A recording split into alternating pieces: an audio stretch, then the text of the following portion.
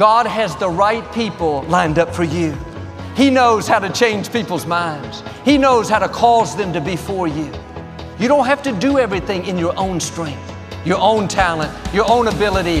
The Most High God is going before you. He's fighting your battles. He's arranging the good breaks, the healing, the favor, the promotion.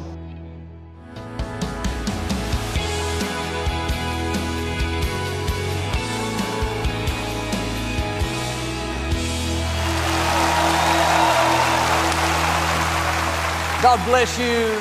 It's a joy to come into your homes, and if you're ever in our area, please stop by. Be a part of one of our services. These are the finest people in all of Houston, Texas, right here at Lakewood. But thanks for tuning in today, and thanks for coming out. And I like to start with something funny. And I heard about this man. He was the only Protestant in this large Catholic neighborhood. Every Friday during Lent, while his neighbors were eating cold fish, he was in his backyard grilling a steak. They couldn't stand the temptation and decided to try to convert him to Catholicism. He finally agreed. A priest came over, sprinkled water on him, said, "You were born a Baptist, you were raised a Baptist, but now you're a Catholic." The next year, on the first Friday of Lent, they smelled the same smell. They rushed to his house. He was in his backyard sprinkling water over his steak, saying, "You were born a cow, you were raised a cow, but now you're a fish." All right, say it like you mean it. This is my Bible. I am what it says I am. I have what it says I have. I can do what it says I can do. Today I will be taught the Word of God. I boldly confess. My mind is alert. My heart is receptive. I will never be the same. In Jesus' name, God bless you. I want to talk to you today about inviting God into your difficulties. Most of the time we're praying, "God, get me out of this challenge. Get me out of this trouble at work. Get me out of this financial setback." And there's nothing wrong with that. But before you get out, you have to invite God in. Sometimes the miracle is not in getting out. It's in what God is going to do in the situation. And instead of just praying, "God, get me out," why don't you start praying, "God, come in to this hospital room while I take the treatment. Come into this trouble at work where the people aren't fair. Come into this anxiety that I'm dealing with." What's more powerful than God bringing you out is when God comes in and begins to change things. He comes in and gives you favor despite who's trying to push you down. He comes in and gives you strength that you can't explain. Grace to outlast what should stop you. And if you're only focused on God bringing you out, then you're going to be disappointed, because God doesn't do things on our timetable. Sometimes it's taking longer than we thought. But when you ask God to come in, you can be at rest. "God, I know you're right here with me. You are ordering my steps, and at the right time, you'll get me to where I'm supposed to be." You don't have to fight everything, live upset, can't sleep at night. That happens when you're only focused on getting out. God is waiting to come in. When you ask Him in, you're saying, "God, don't just change the circumstances, change me. Help me to not just go through this situation, help me to grow through it. Help me to learn, increase my faith, let my character come up higher." If God delivered us out of everything instantly, we would never reach our highest potential. God works in the trouble. He works in the uncomfortable situations. And sometimes God is not bringing you out yet because He wants the odds to be against you in a bigger way. So when He brings you out, it will be a greater miracle. Now, voices will whisper. God doesn't even hear your prayers. That's why nothing's changing. The truth is, God is setting you up to show out in your life. When He brings you out, no one will be able to deny that His favor is on you. God said in Isaiah, "When you go through the waters, I will be with you. When you go through the rivers, they will not overwhelm you. When you walk through the fire, you will not be burned." It's interesting that God didn't say, "I'll keep you out of every fire. You won't have to face any floods." No, he said the challenges will come. There will be adversities and things we don't understand. But the whole key to this verse is when he said, I will be with you in the fire, in the flood, in the famine. Are you trying to get out of something that God is going to take you through? Are you fighting the process? It's not fair. God, I can't take it anymore. Everything will change if you'll start inviting God into the fire. He's already promised He'll be with you. Maybe He's just waiting for your invitation. The right attitude is, God, I know you're going to bring me out, but in the meantime, I'm asking you to come in to this challenge in my health. Come into this loss I'm going through. Come into this depression that's trying to stop me. When you invite God into your difficulty, you'll feel Him breathing in your direction, empowering you, enabling you, favoring you. Is it a greater testimony that God kept you out of the fire, or that He came with you in the fire and brought you through it? David said, though I walk through the valley of the shadow of death, I will fear no evil. Why? Because you are with me. When you know God is with you, when you've invited Him into your situation, you'll have a smile in the middle of the difficulty. You'll have a song of praise in the prison, like Paul and Silas. You won't be complaining about the trouble, worried about when it's going to work out. You'll be at peace in the midst of the storm. And the reason David didn't live afraid, even though he went through valleys and all kinds of adversities, is he understood this principle to invite God into the trouble. He wasn't just waiting to get out. He knew that God was right there with him. If you're only praying, God, get me out, you'll be discouraged until it changes. Joel, I can't enjoy my life. I have this child that's off course. I'm dealing with an illness. My finances are low. When it turns around, they don't have a good attitude. You're waiting for God to bring you out while God is waiting for you to invite Him in. You have to do like David. Father, thank you that you are with me right here in this valley. I'm not going to live afraid and worried. I may not see a way, but I know you have a way. Instead of just trying to get out of the valley, out of the trouble, out of the fire, if you'll start saying, God, come in. Let me feel your presence in the fire. Show me your greatness in this trouble. Then you'll have a peace that passes understanding, a joy when you could be discouraged, a hope when you should be distraught. In the scripture, 3 Hebrew teenagers wouldn't bow down to the king's golden idol. The king was so furious, he threatened to have them thrown into a fiery furnace. The teenagers said, King, we're not worried. We know our God will deliver us. This made the king even more angry.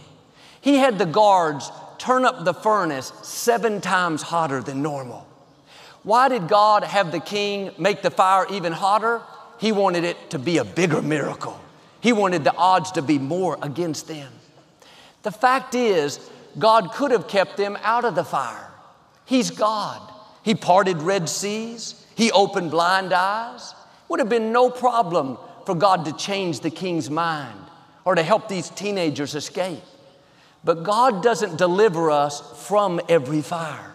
Sometimes He'll take you through the fire. The good news is God knows how to make you fireproof. People don't determine your destiny. Bad breaks cannot stop God's plan for your life. Sickness, addictions, unfair situations don't have the final say. Now, don't be discouraged because God didn't keep you out of the fire. God doesn't stop every negative situation. He uses adversities to move us into our purpose.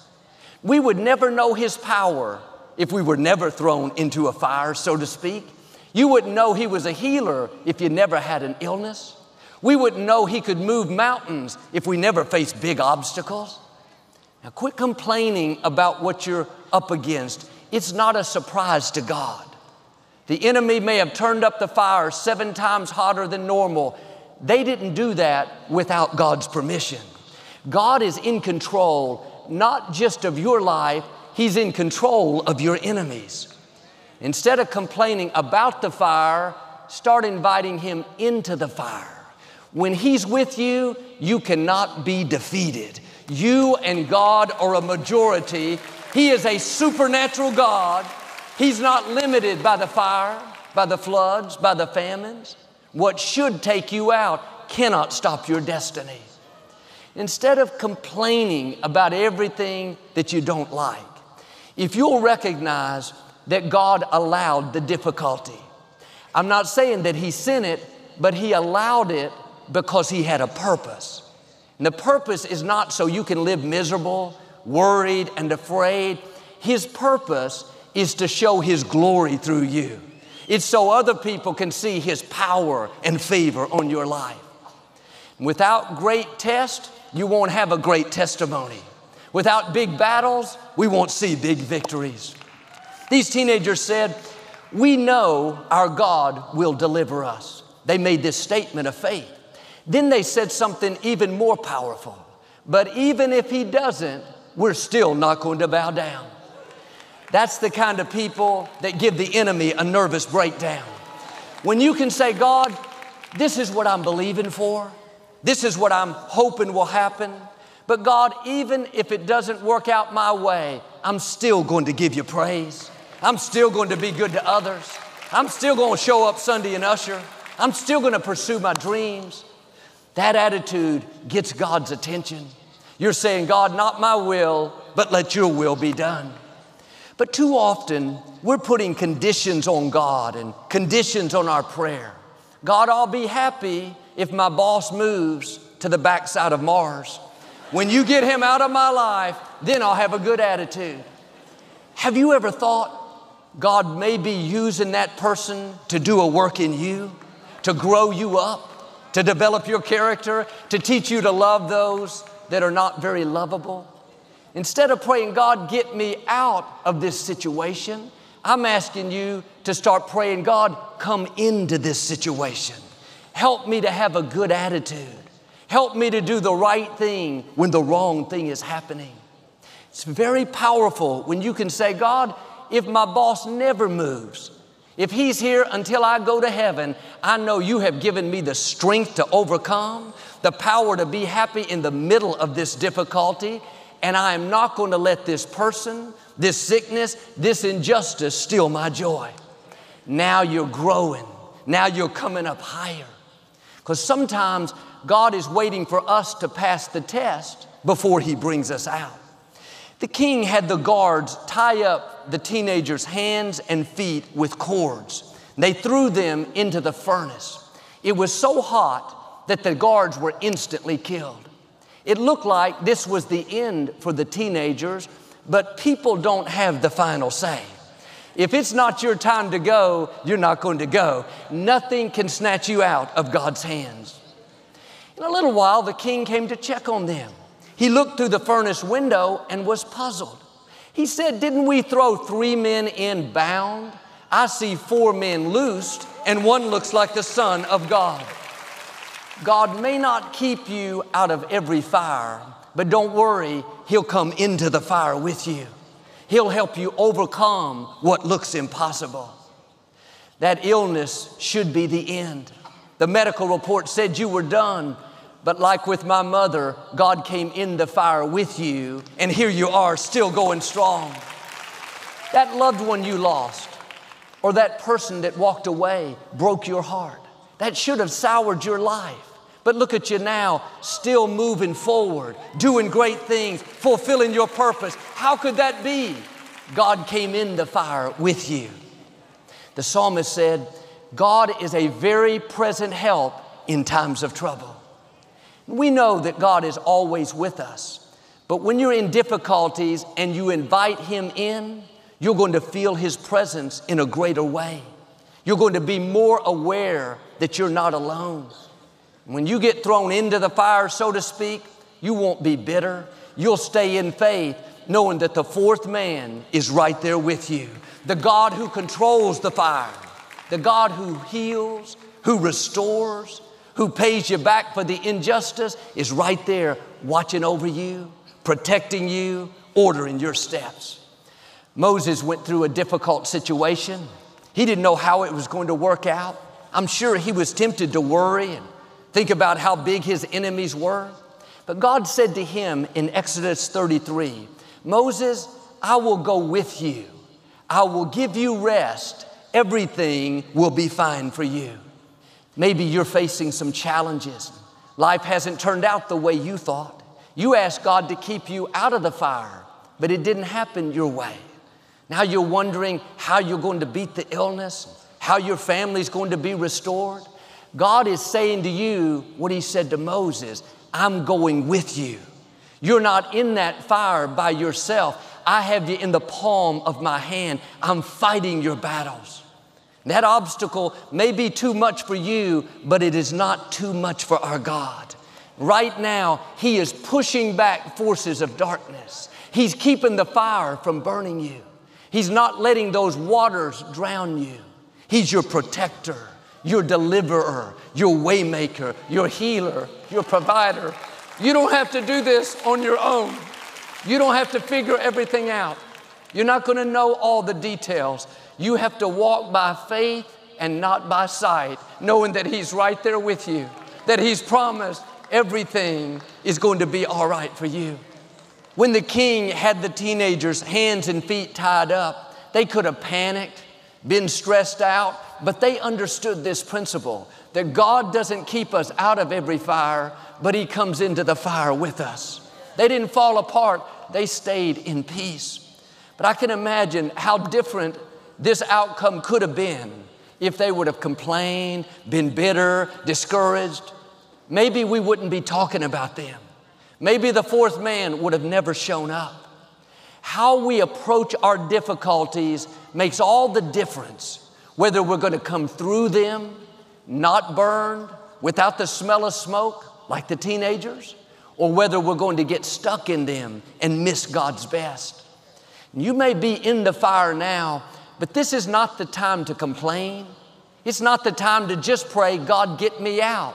More than ever, you need to start saying, Father, thank you that you are in this fire with me. Thank you that no weapon formed against me is going to prosper. God, I am not going to worry. I trust you. I believe what you promised, that everything will be fine for me. Here's how amazing God is. The king said, didn't we throw 3 men in bound? I see 4 men loosed.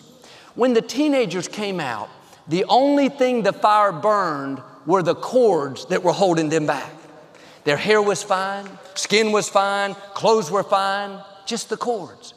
And when you come out of that difficulty, the only things that are going to be gone are the limitations that are holding you back. The fire is going to burn off the fear, burn off negative mindsets, burn off relationships that were pulling you down. You're going to come out free, bold, confident, healthy, promoted, victorious, ready to fulfill your destiny. I know this man, he's an executive at a large company. There were several people in management above him that didn't like him. He's very talented, and they were intimidated by him. They kept doing their best to keep him down. And he was concerned and trying to figure out what he should do and how it was all going to work out. For several months, he would come down for prayer and tell me how it wasn't getting any better and wondering when God was going to change it. It was putting a strain on his marriage. Physically, he was starting to get run down.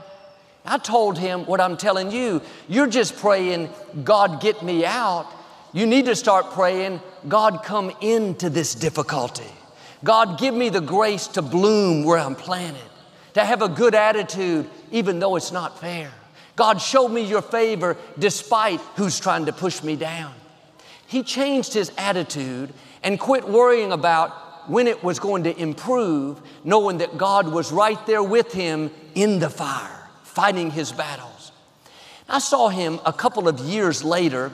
He looked as peaceful as can be, had a big smile, great attitude. I thought everything had turned around. He said, no, Joel, the same people are still there doing the same things.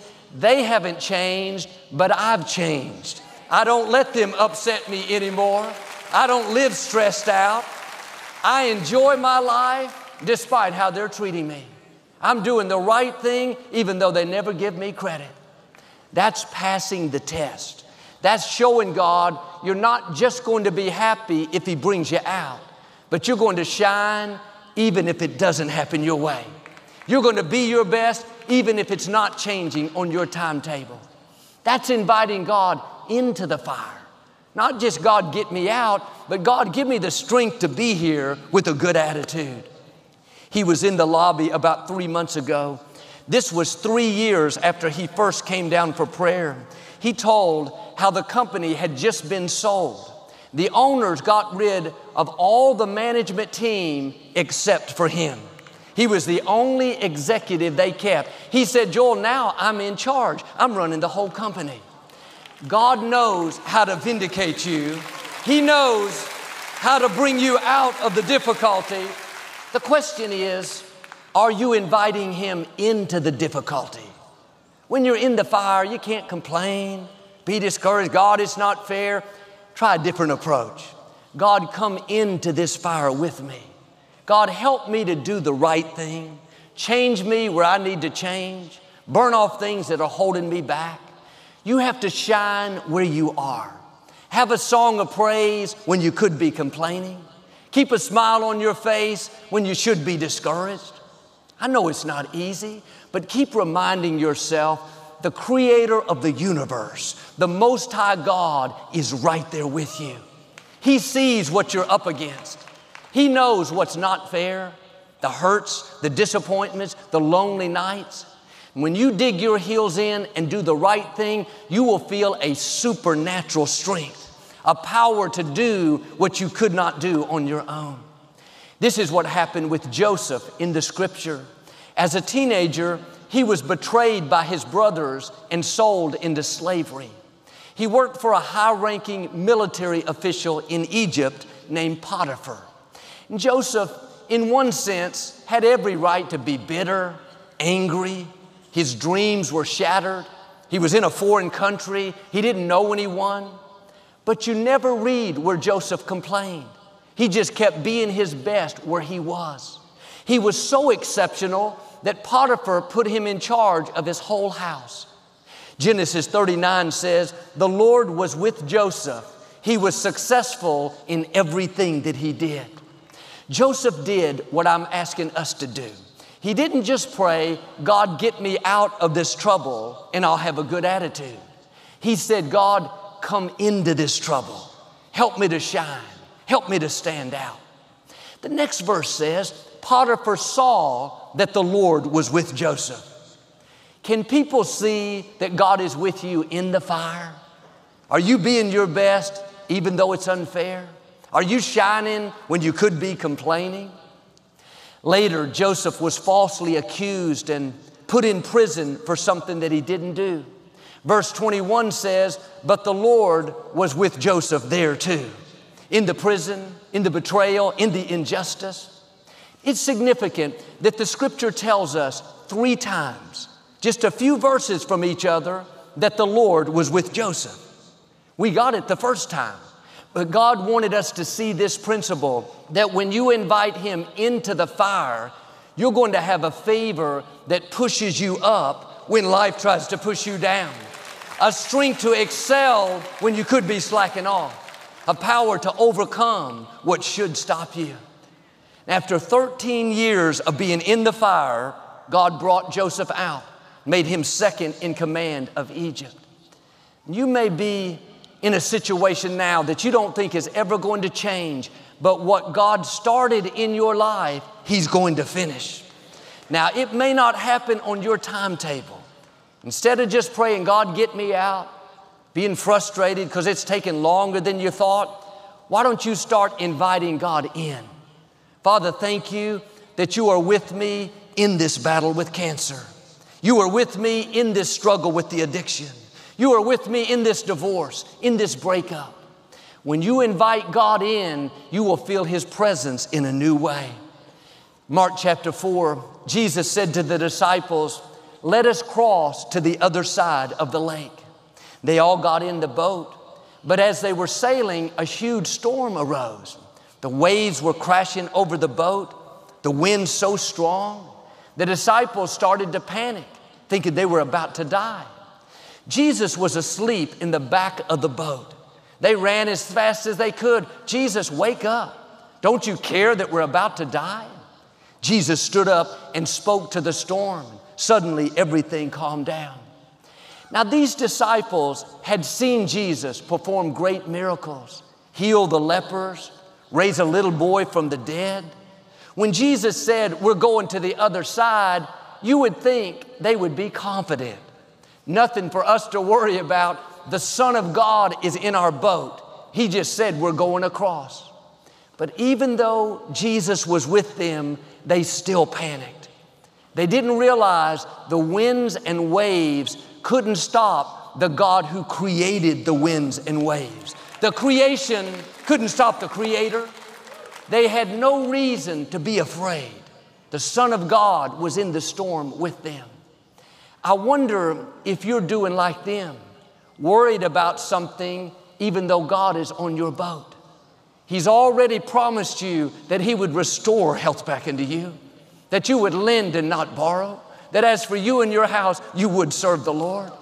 Now, the circumstances may look the opposite. The medical report's not good. Your loved one's off course. It's easy to live worried, upset, but can I encourage you, the Most High God is on your boat.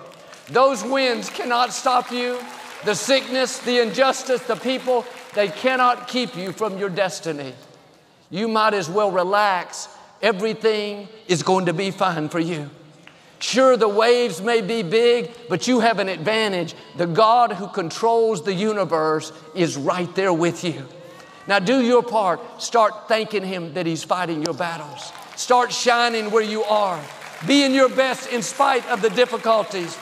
Don't wait till it changes. You have to invite Him in before He brings you out. And if you'll do this, I believe and declare, like these teenagers, that fire is not going to burn you. You're about to see the fourth man show up. Unusual things are about to happen. Unusual favor, unusual healings, unusual breakthroughs, unusual promotion, the fullness of your destiny in Jesus' name. And if you receive it, can you say amen today? Well, I'd like to give you the opportunity to make Jesus the Lord of your life. Would you pray with me? Just say, Lord Jesus, I repent of my sins. Come into my heart. I make you my Lord and Savior. If you prayed that simple prayer, we believe you got born again. Get in a good Bible-based church. Keep God first place. Thanks for being a part of our YouTube channel. We post new videos right here every week to keep you inspired and encouraged. When you subscribe to the channel, it helps to get the message of hope around the world. If you've been impacted by our ministry, let us know in the comments below and share this page with a friend. We also want to take a moment and thank you for all you do to support the ministry with your donations and offerings. You help keep the ministry going. When you give, I believe God will open the windows of heaven. You'll see His favor in new ways in your life. I know our best days are still up in front of us. We love you, and we'll see you next time.